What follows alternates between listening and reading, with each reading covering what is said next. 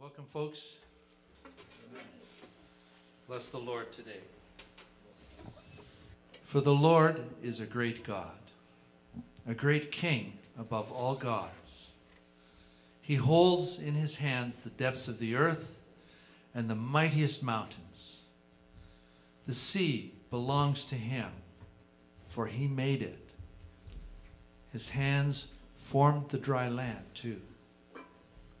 Come, let us worship and bow down. Let us kneel before the Lord our Maker. Let's pray.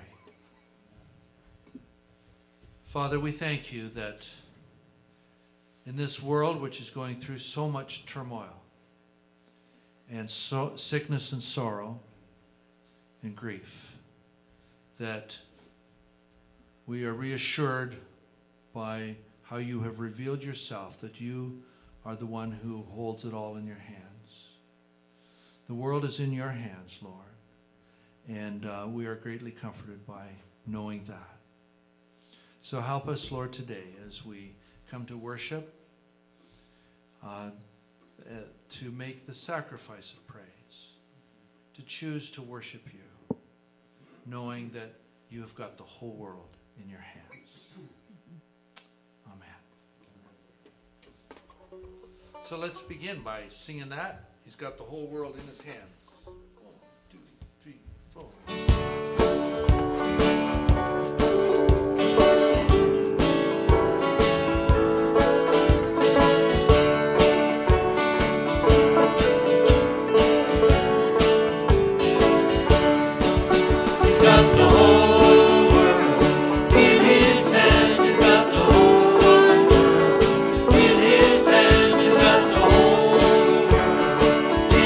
Hands.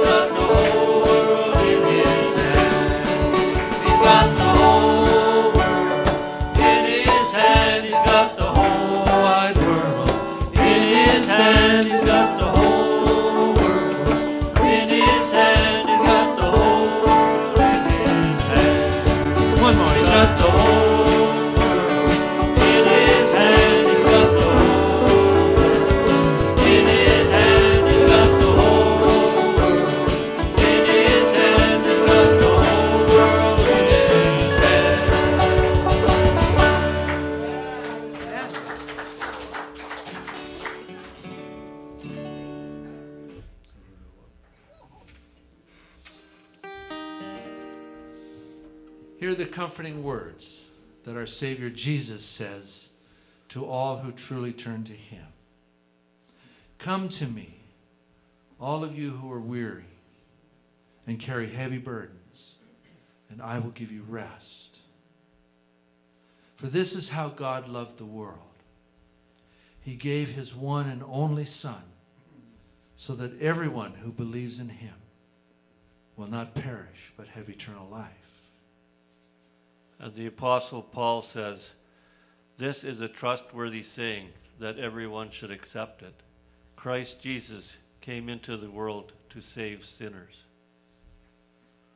And the beloved disciples, John says, if anyone sins, we have an advocate who pleads our case before the Father. He is Jesus Christ, the one who is truly righteous. He himself is the sacrifice that atones for us, for our sins.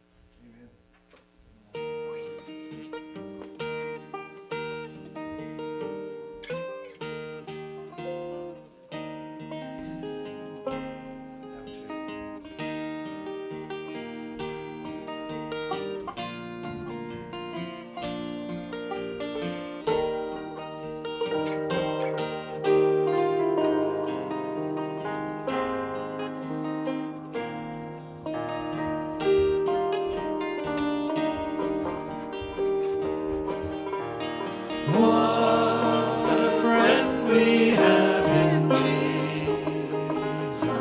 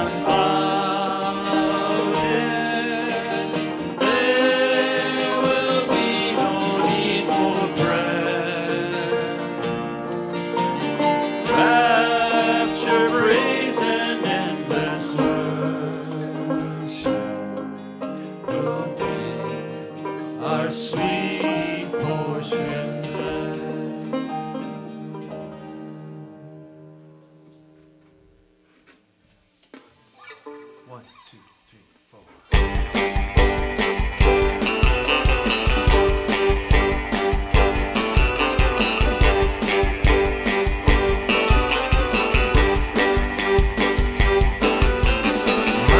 Search the depths of your great mercy. There I learned the glory of your love. Grace poured down right from the day you found me. Grace that flowed from heaven's throne above. I was captive to my shame and lost and helpless, trapped and sinking fast. I cried out and oh, you stooped to hear me. Opened up my future, closed my past. He will not remember, and he shall not recall.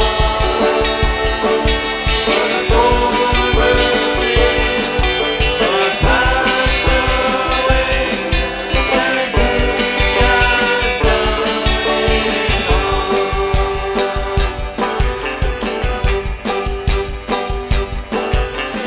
Helpless in the face of your great power, speechless in the presence of your word. So amazed this broken empty vessel, you thought worthy of your wondrous love. For he will not remember,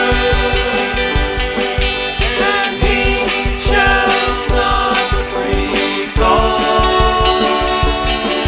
For the former things are passed away, and he has done it all.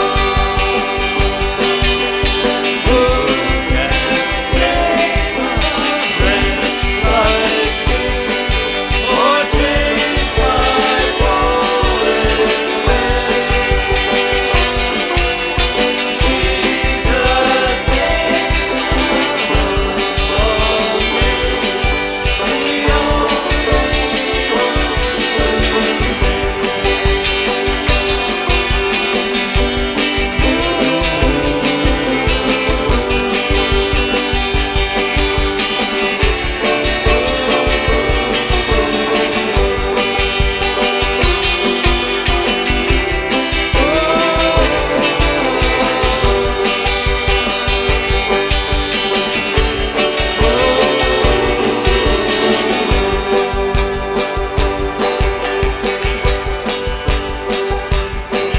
for he will not remember,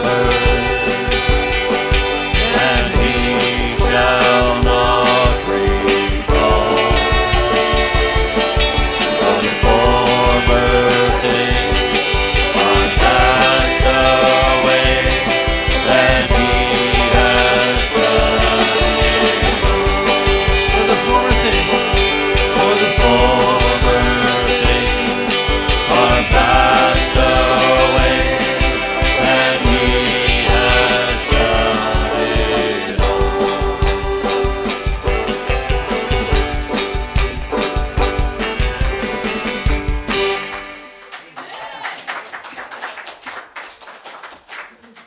Let's pray.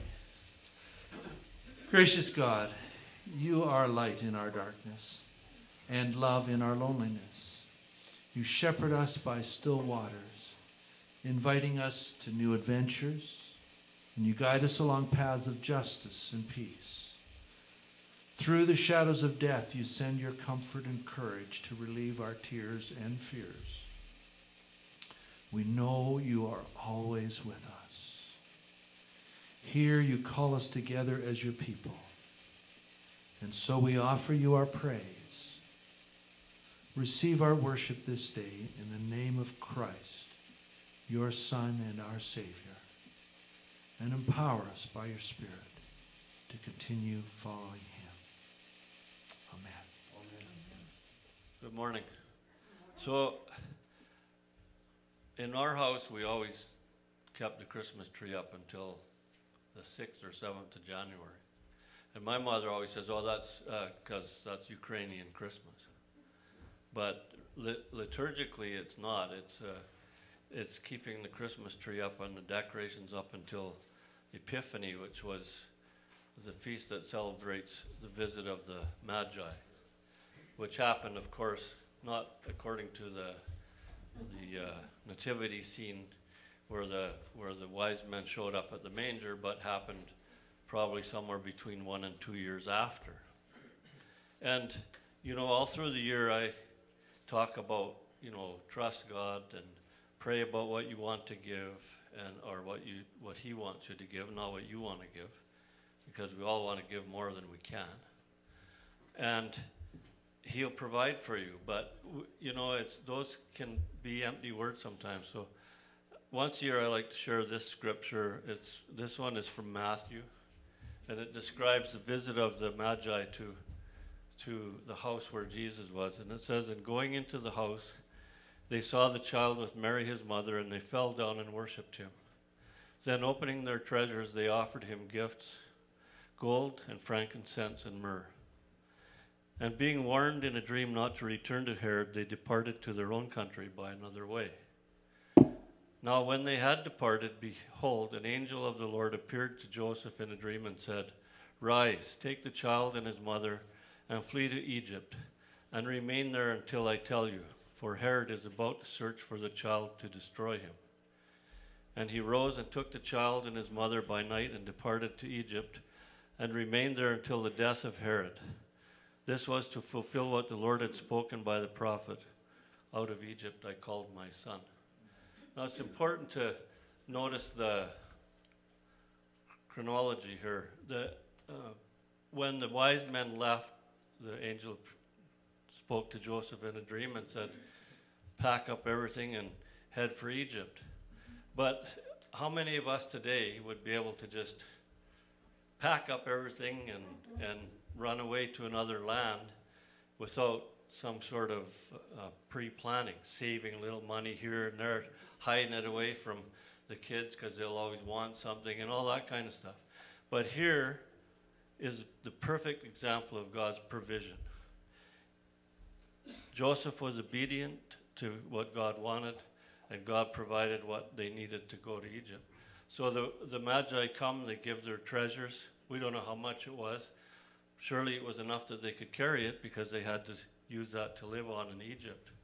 But it is definitely, in my mind, the greatest example of God's provision for our needs in our life. Let's pray. Father, thank you that your promises are yes and amen. And if you promise that you'll provide for us, we can rely on that promise. Lord, that gives us the ability to follow you in obedience, your desire for us to be generous in this life. And so, Lord, we just thank you for that encouragement and this example. Thank you and pray these things in Jesus' name. Amen. I thank you all so much for your feeling for each other.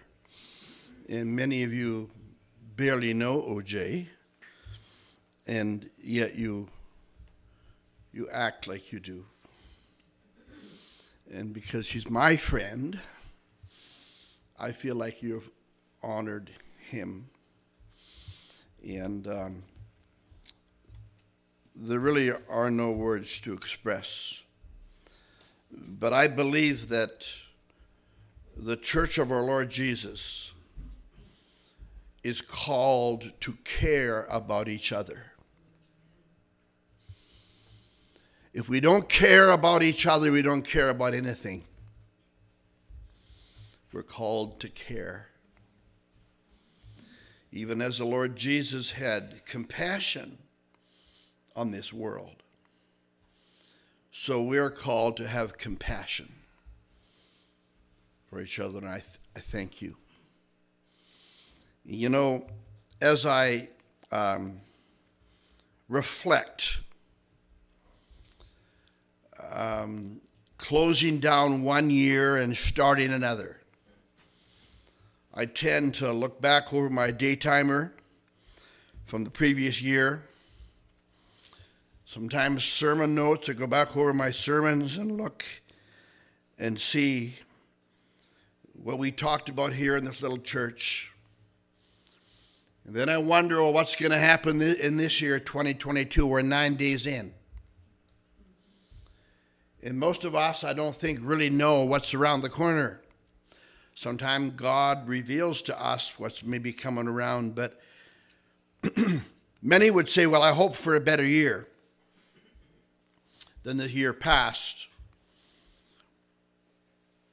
But I would question, what is a better year? What I'm wondering most of all is that who will God put in yours and my path this year, 2022, so that we may influence them for the kingdom? Not about how hot or how dry the summer's going to be or could be, how many forest fires there's going to be licking at our heels, or floods, or pandemic, or sickness, or discouragement, or even despair, but that what opportunity will God give you and I? And I will say this prophetically: God will give you opportunity. He always has, and he always will. And so may we this year, as we get into it more involved, may we be looking and seizing opportunities, embracing them, not so that we can make more money, although there's nothing wrong with that. Make all the money you can. My adage that I always say, there's nothing wrong with making money, make all you can, don't get caught up in it. But what's most important is, what opportunities has God given you to help with the good news of Jesus around the world? And you may be in touch with only one person that wants to receive Jesus. I don't know what God's going to do in your life, but I'm absolutely certain he will bring opportunities to you. And may we never despair because we're a small church in the valley. We are the church in the valley. And however small, however seemingly insignificant we may be, church, I'm telling you something. We are never, ever, ever insignificant in the eyes of our Lord Jesus Christ. Ever. This little group is significant. I know you pray. Carry on praying. Carry on encouraging. We know we're called to encourage one another. We talked about it this past few months. Encourage each other. When I came into my office and sat down, I was going over my thoughts this morning. The music team had finished, and Wilf came into my office, and he sat down to encourage me because he knew I was having a hard morning because of the news I had about my friend. That's encouragement.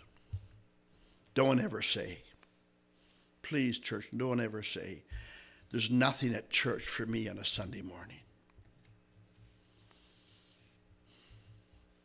Church isn't necessarily a place for us to always say, what can I get out of it? But what can I give? What can I contribute to the body today? And I want to tell you something. You, right now, where you're sitting, are contributing to the body of Christ because your presence is here. You're encouraging our prayers You're encouraging our hearts, our soul, our being. So may we never get caught up in the lie that the devil tells us, you don't need to go to church today. I'm not judging anybody who stays home from time to time. Sometimes that has to happen. Sometimes God's calling you to Sunday morning of rest. Do that. Rest, pray, however many weeks you need. It's not about that. It's about when you're here, God is doing a good thing. I want to talk today. One thing I want to say.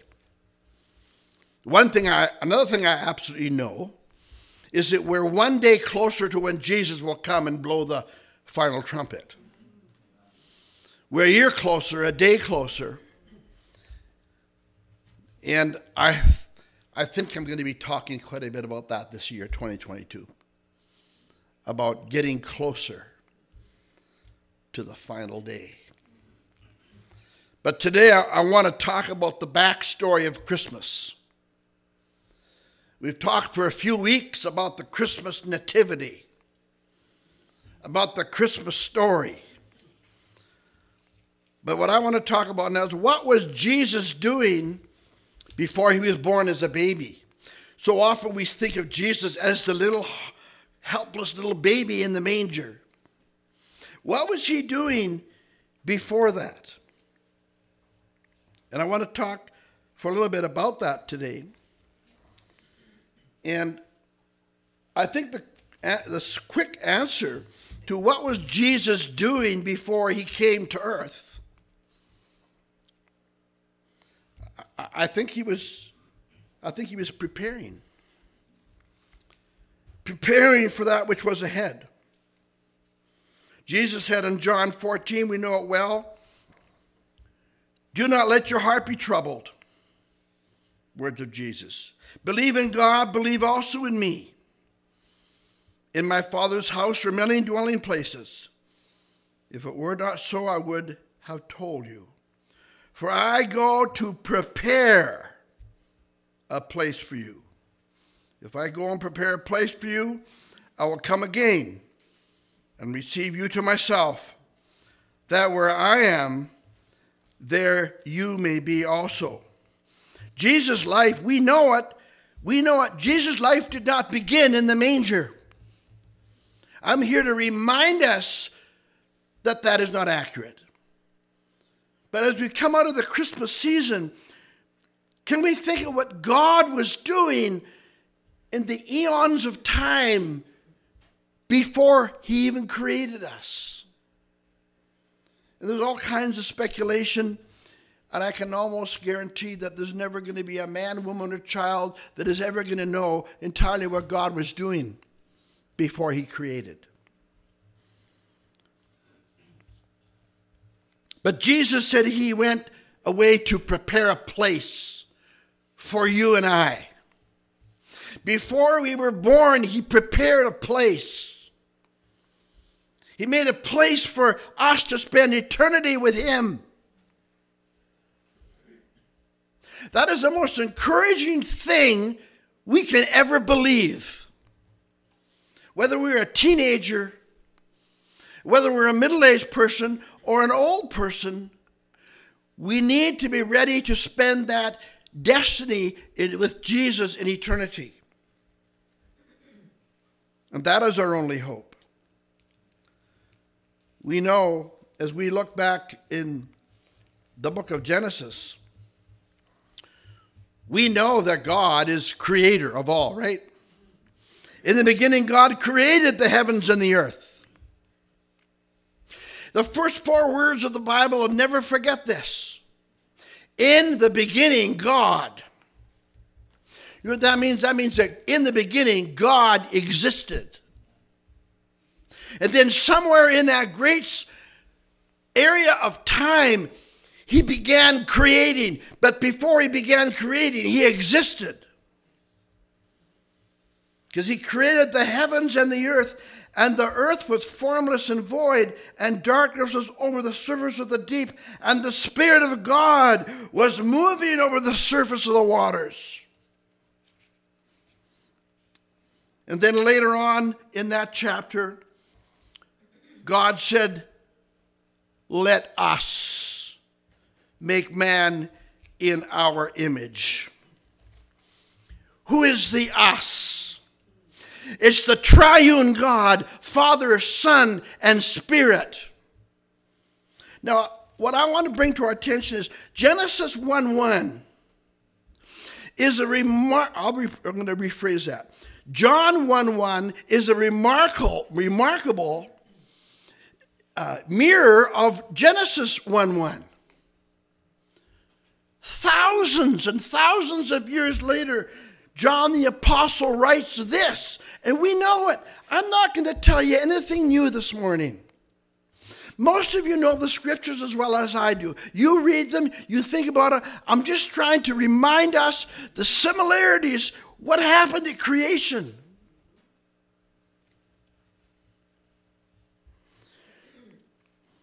It says here, in the beginning was the Word. Now the Word is Jesus. That's what the translation is. It's not the Word of God. It's not the presence of God. The Word means Jesus. In the beginning, Jesus was, which means in the beginning, He existed. So in the beginning was the Word, and the Word, Jesus, was with God, and the Word, Jesus, was God. He was in the beginning with God. All things came into being through Him, and apart from Him, nothing came into being that has come into being. In Him was life, and the life was the light of men. And the light shines in the darkness, and the darkness did not comprehend it. Light will win over darkness every time, because light extinguishes darkness. It doesn't matter how dark the room is. It doesn't matter how dark the cave is. When you turn on a light, the darkness is forced to disappear. And isn't it interesting in Genesis 1:1, the scripture says, God came and He said, He declared, let there be light, and there was light. And then John goes on to say here, in Him was life, and life was the light of men.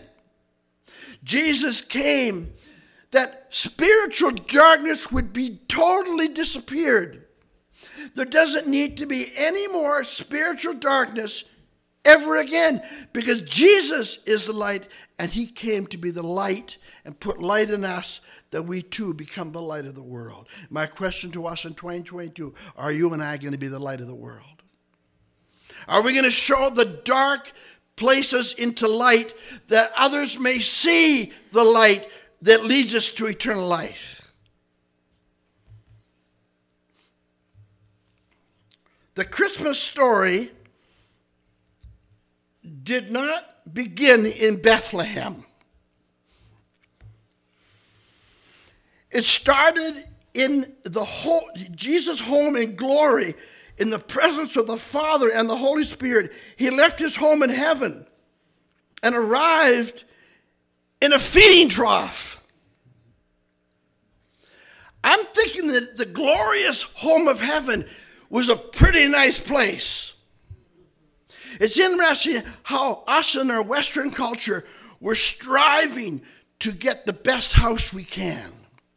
Our home is the most important possession we have, wouldn't you say?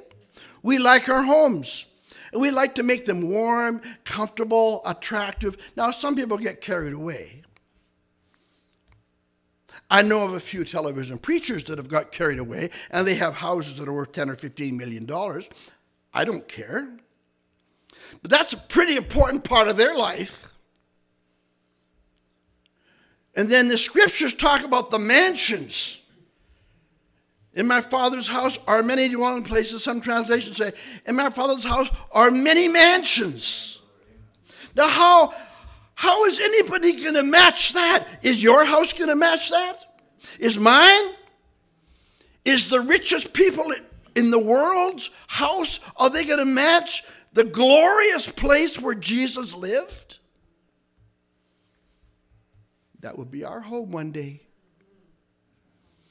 It doesn't matter if we're living in a small house, a big house. It doesn't matter if we're living in a tent or a cottage. Because if we're an embracer and a follower of Jesus, we are going to share the house of the Lord. But my point is this morning, that Jesus left his home in glory because he loved you and I. He left in order to come here. And this was surely his plan from the very beginning of eternity, even as he was creating. Yes, remember, the Father, the Son, and the Spirit were creating. I want to tell you this morning, regardless of how well you think you know Jesus, regardless of how well you may know the Scriptures, would it be fair to say you could probably get to know him better? You could. Would it be fair to say you could probably read a little more Scripture in your life? Is that fair to say? Probably true. You could probably even pray a little bit more, right? You probably could. So bless us for considering that.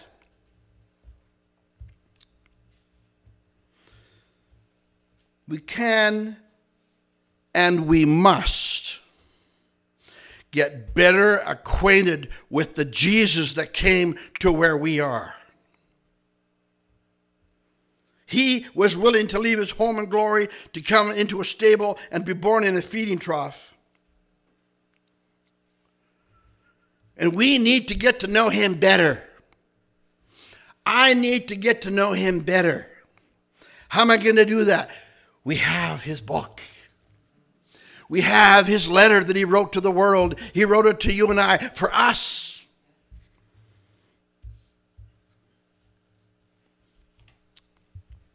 When I met Karen, she lived in Edmonton. I remember when I decided I was going to start to write to her, which wasn't very long after I met her. She's only 15. I was 19. And I remember one or two people saying, "Why would you want a girlfriend in Edmonton?" Well, because that's the one I thought my heart was going to fall in love with. And we did almost all our courtship by mail.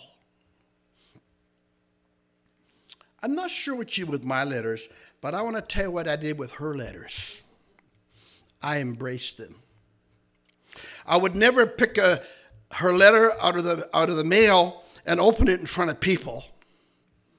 I'd go to the privacy of my room or outside under a tree if it was summer, and I'd read it because it's just for me.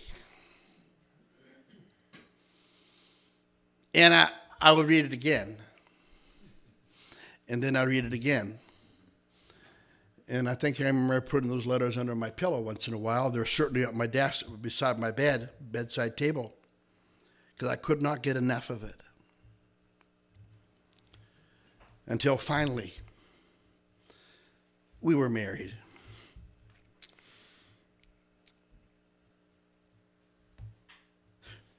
We have his letter. And if we want to get better acquainted with him, we're going to have to reread the letters. We may say, "Oh, I've heard that before." How many of you know John 3:16? We all know it. Are you tired of it? It's old news, but it's still good news. And so we have access to the very words that will show us who Jesus is, who God is through Jesus. We have the book of life, the book of hope in our hands. We need to read it. We need to enjoy reading it. We need to digest it. We need to put it inside our heart.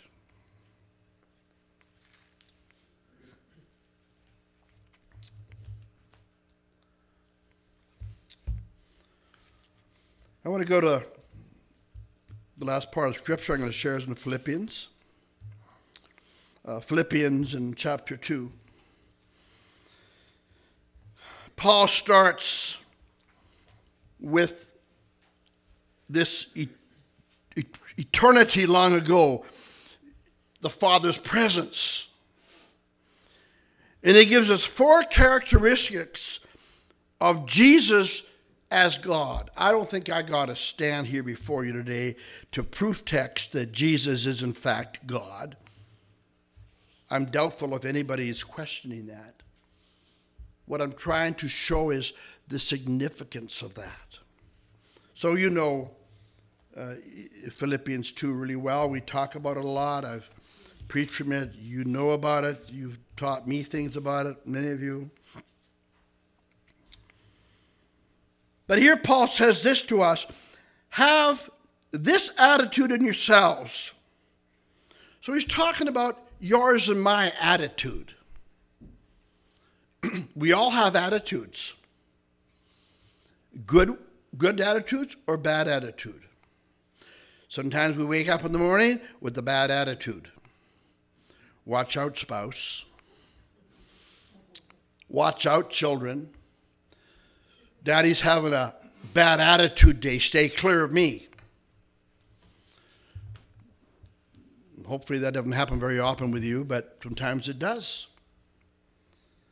So this is the attitude that the Apostle Paul is telling us to have. Have this attitude in yourselves, which was in Christ Jesus.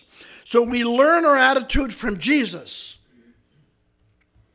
who, although he existed in the form of God, did not regard equality with God a thing to be grasped or to be hung on to. But he emptied himself, taking the form of a bondservant and being made in the likeness of men. Being found in appearance as a man, he humbled himself by becoming obedient to the point of death, even death on a cross. So I'll just quickly go through the 4 thoughts. The God who serves. We know that Jesus came, he said, I came to serve, right? Remember that? What was Jesus doing one day with his disciples? He's washing their feet, for goodness sakes. I can say, well, I'm here to serve you as their pastor.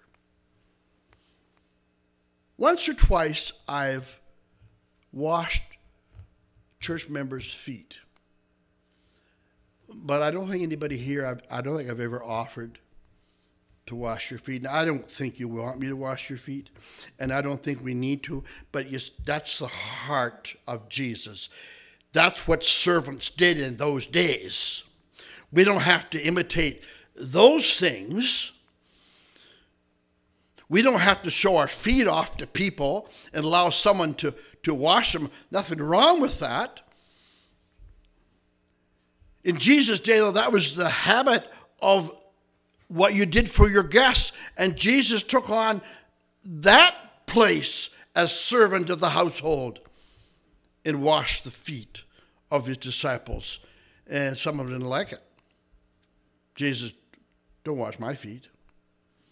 And Jesus said, don't tell me what to do. I will wash your feet. It's something to do with the heart. The God who serves. Have this attitude in yourselves, which was also in Christ Jesus. Second one is the God who departed from heaven and arrived in the manger. Christ Jesus, who, although he existed in the form of God, did not do it in a way that could be grasped, that could be hung onto. He let something go from himself. And as he existed in the form of God, he emptied himself. The God who sacrifices did not regard equality with God a thing to be grasped. And then he says that the 4th one is the God who empties himself. Because he went on, he emptied himself, taking the form of a bondservant and being made in the likeness of men. So the 1, the God who serves. 2, the God who departed and arrived. The God who sacrifices. The God who emptied himself. And he's talking about Jesus. This is what Jesus did. He did all things for you and I. I don't know when you think about that, because you know that passage. But as I was preparing that this week, it humbled me. When Jesus, you did that for me. You know, I can't stand before you this morning or any morning. I got absolutely nothing to ever brag about. I can't stand here and say, this is what you need to do. Anything you need to do, I need to do. I don't require anything more from you than I require of myself. If I cannot humble myself before God, I've got no business standing here talking to you about God. I want to carry on just because I love this fast passage so much.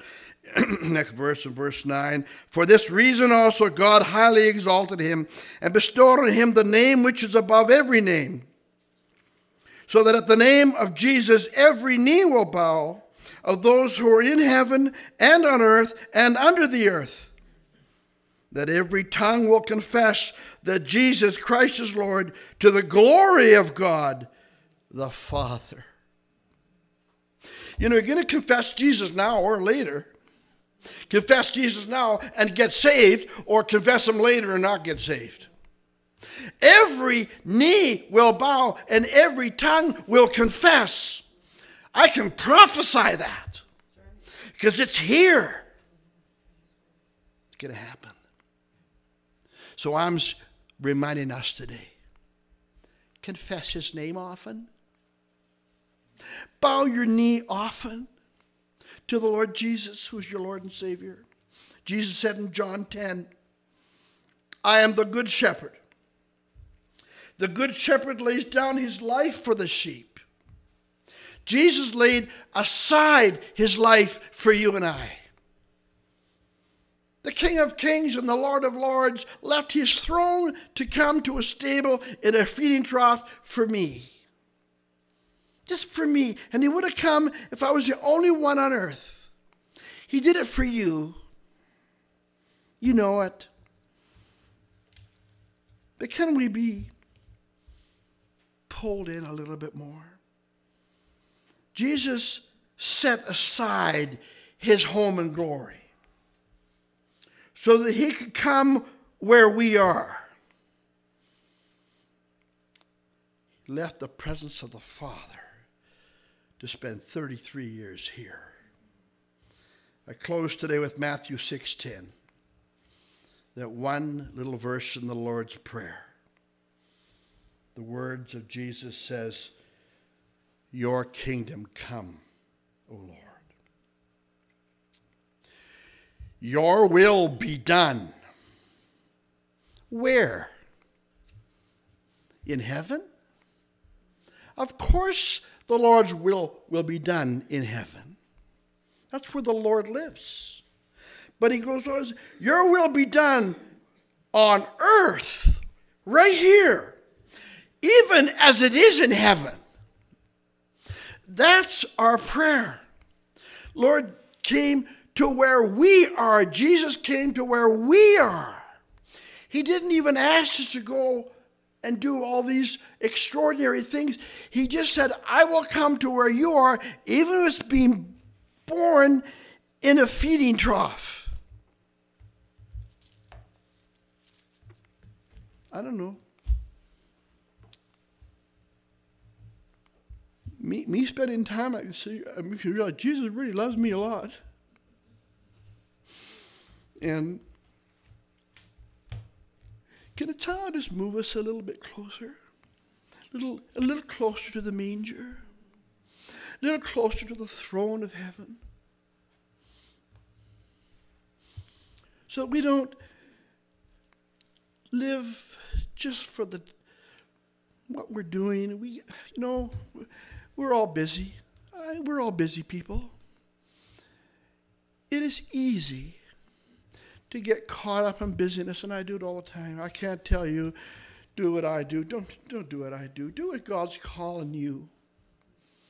Because I can get busy with life, and I can hardly open the Bible some days. That's not right. You've got to open this Bible every day. Have a reading plan. We got to talk to our Lord and Savior every day. Maybe there shouldn't be, I would say this, there shouldn't be an hour when we are talking to Jesus. And by the way, I want to throw this in. You know, there's always a question. When I pray, who do I pray to? The Father, the Son, or the Spirit? You pray to God. Father, Son, and Spirit. Whose name you use is God, Jehovah God. Pray to the Father, pray to the Son, pray to the Holy Spirit. They're all there to answer your prayer. So we come to the Lord's Supper this morning.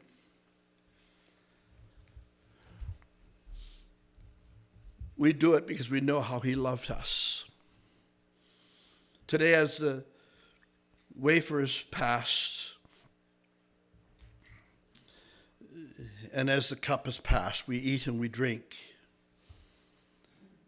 I'm just asking you to just think about how much he loves you. Would you do that as we partake this morning, Isaac? Before I pray, I just want to say that some of you who have been reading the Daily Bread may have, some days back, read the scripture. It talked about when the Hebrews were enslaved, I believe, by Babylon. Time and time again, the Israelites keep on saying,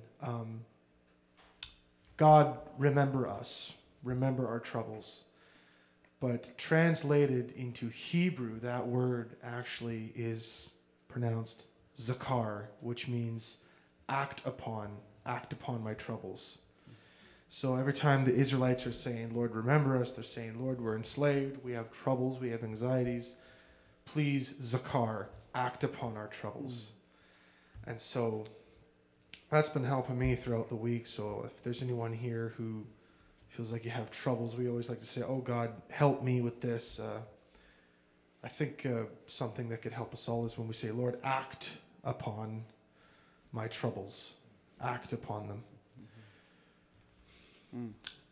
Let's pray. Dear Heavenly Father, we thank you that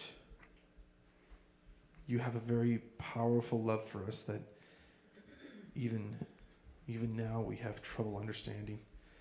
We ask that when we go out today, we ask that when we go out today, Lord, that we'll be wanting to witness and wanting to stay strong, and that we'll be wanting to be peacemakers wherever we go, as peacemaking is so vital today in such a world of division.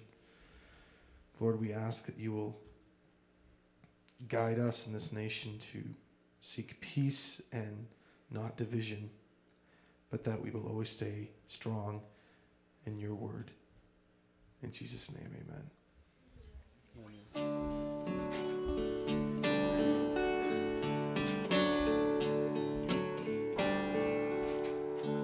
Be thou my vision, O Lord of my heart, not be all else to me, save that thou art.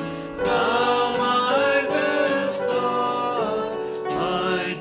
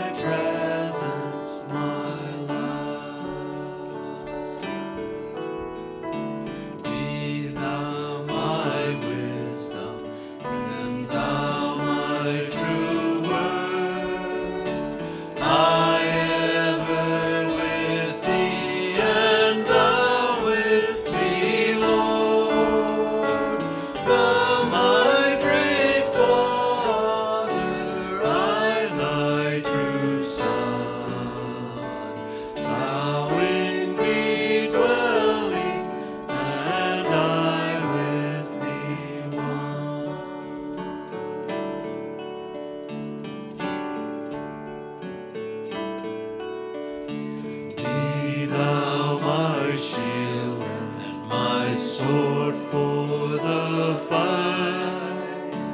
Be thou my dignity, be thou my might. Thou my soul shelter, thou my high tower. Raise thou me heavenward, O power of my power.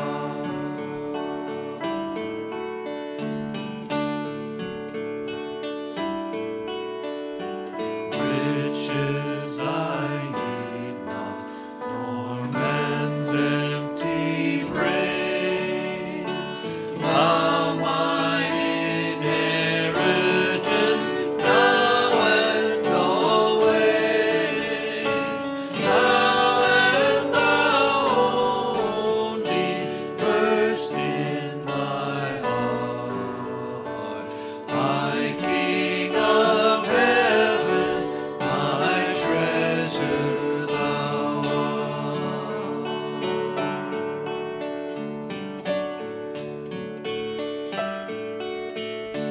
High King of heaven, when victory is won, may I reach heaven's joys, thy bright heaven's sun. Heart of my own heart, whatever befall, still be my vision, O ruler of all. Still be my vision, O ruler of all.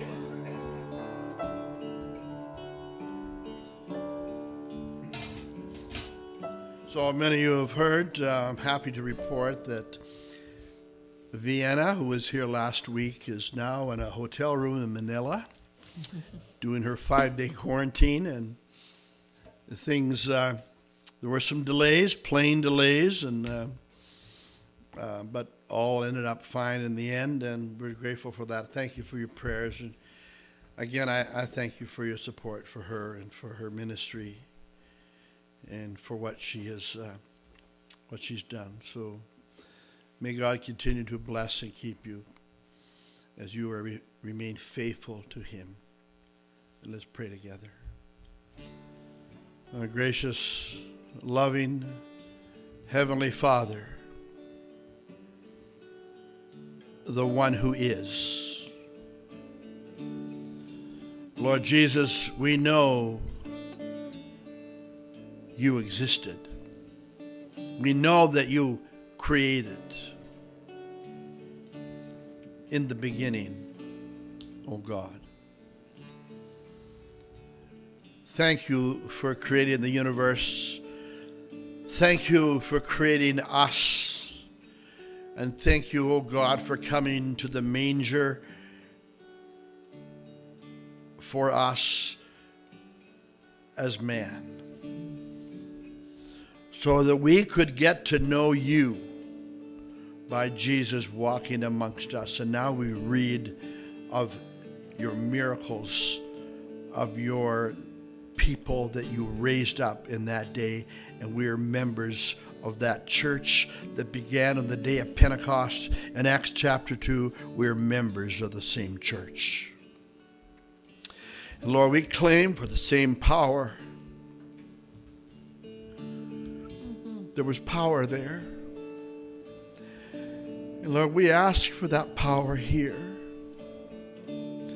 That we pray for the sick, that something will happen.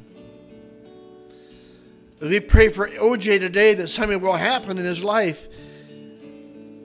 That you will do the miracle that he desperately needs. That you will receive honor and glory. Lord, bless our little church. Keep us faithful to you and faithful to each other. We pray safety, health, and wellness upon our lives. Lord, we love you. We praise you. In Jesus' name, amen. God bless you all. My love to you today. Have a happy and a safe week. Thank you. Anyone who wants prayer, seek someone out. Someone will pray for you.